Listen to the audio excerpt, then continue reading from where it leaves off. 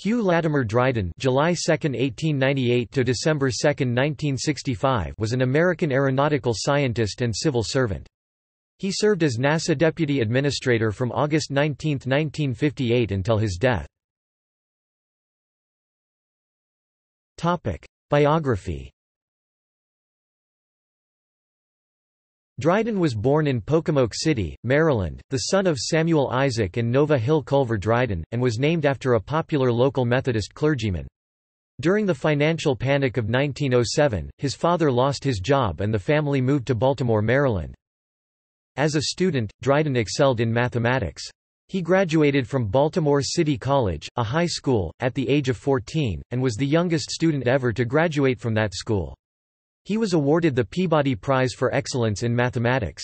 With a scholarship, he was admitted to Johns Hopkins University and graduated with honors after only 3 years. He earned a MS in physics in 1916.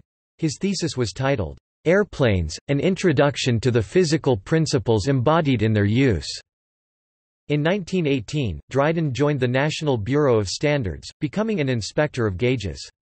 With the help and influence of Dr. Joseph S. Ames, he obtained a transfer to the Bureau's Wind Tunnel Division, and began taking graduate courses in fluid dynamics to complete his Ph.D. In 1919, at the age of 20, he was awarded his degree in physics and mathematics from Johns Hopkins University, the youngest person ever to have received a doctorate from that institution. His thesis was on the air forces on circular cylinders. In 1920, Dryden was appointed the director of the Aerodynamics Division of the National Bureau of Standards, a newly created section. Collaborating with Dr. Lyman J. Briggs, he performed studies of airfoils near the speed of sound. He also performed pioneering aerodynamics research on the problems of airflow, turbulence, and especially the boundary layer phenomenon. His work contributed to the design of the wings for the P-51 Mustang, as well as other aircraft designed during World War II. By 1934, Dryden was appointed the Bureau's chief of the Mechanics and Sound Division, and in 1939 he became a member of the National Advisory Committee for Aeronautics (NACA). With the start of World War II, Dryden served in an advisory capacity to the Air Force. He led the development of the BAT, a radar homing guided bomb program that was successfully employed in combat in April, 1945 to sink a Japanese destroyer. After the war, Dryden became the Director of Aeronautical Research for the National Advisory Committee for Aeronautics (NACA) in 1946. While at the NACA, he supervised the development of the North American X-15, a rocket plane used for research and testing. He also established programs for V/STOL aircraft, and studied the problem of atmospheric re-entry. He held the position of Director of NACA, NASA's predecessor, from 1947 until October 1958. In addition, he served on numerous government advisory committees, including the Scientific Advisory Committee to the President. From 1941 until 1956 he was editor of the Journal of the Institute of the Aeronautical Sciences. After NACA became NASA, he became the deputy director of that organization, serving until his death. He died from cancer on December 2, 1965. Michael Gorn, chief historian at NASA Dryden Flight Research Center, described Dryden as a quiet, reserved man who was self-effacing and diligent. He was patient, a good teacher, and effective when collaborating with others. He was also a devout Methodist, who, as a result, had a dislike of self-promotion. He served as a lay minister for his entire adult life. He was married to Mary Libby Travers, and the couple had 4 children. Tom Wolfe, writing in 2009 at the 40th anniversary of the launch of Apollo 11, credited Dryden with having been the individual who spoke up, with President John F. Kennedy in April, 1961, and suggested that manned flight to the Moon was the way to catch up with the Soviets in the space race. Wolfe describes President Kennedy as having been in a terrible funk at the time of the meeting with James E. Webb, the NASA administrator, and Dryden, his deputy, as the president wrestled with the string of Soviet firsts in spaceflight which had started with Sputnik 1 in 1957 and, that month in 1961, had extended to include human Earth orbital flight. Within a month of the meeting with Webb and Dryden, President Kennedy announced the Apollo project scale goal of putting a man on the Moon within 10 years, the goal that Apollo 11 was ultimately to meet. In setting the goal, the president did not credit Dryden's input. According to Wolf, Dryden is also a founding member of the National Academy of Engineering. Dryden was portrayed by George Bartenieff in the 1998 TV miniseries From the Earth to the Moon. Topic: Bibliography. Dryden published over 100 papers and articles. Turbulence and the Boundary Layer, Wright Brothers Lecture, 1938.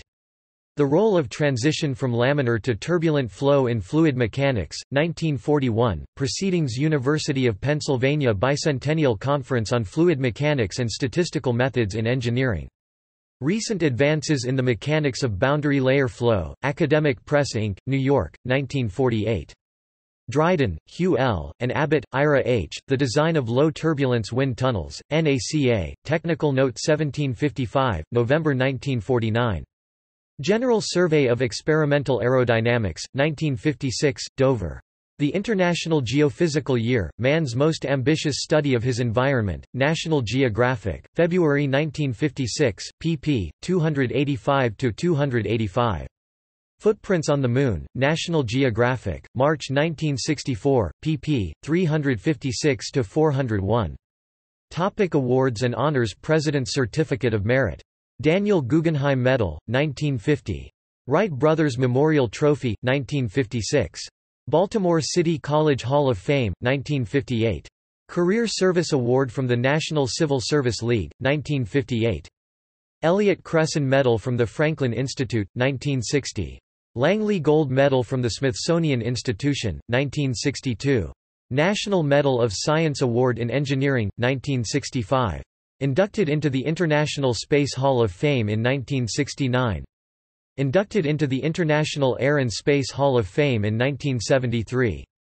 16 honorary doctorates. Member of the American Association for the Advancement of Science. Member of the National Academy of Sciences. Founding member of the National Academy of Engineering. The NASA Flight Research Center was renamed the NASA Hugh L. Dryden Flight Research Center on March 26, 1976. This was rescinded on March 1, 2014 when the center was renamed the Neil A. Armstrong Flight Research Center. The crater Dryden on the Moon is named after him. The Western Aeronautical Test Range at the facility was renamed the NASA Hugh L. Dryden Aeronautical Test Range. References. Michael Gorn. A Powerful Friendship, Theodore von Karman and Hugh L. Dryden. NASA TM 2003-212031. Michael H. Gorn. Hugh L. Dryden's Career in Aviation and Space. 1996, Washington, D.C., Monographs in Aerospace History. External links. Official NASA biography. Hugh L. Dryden's Career in Aviation and Space, by Michael H. Gorn. New Mexico Museum of Space History. Biography. National Academy of Sciences biographical memoir.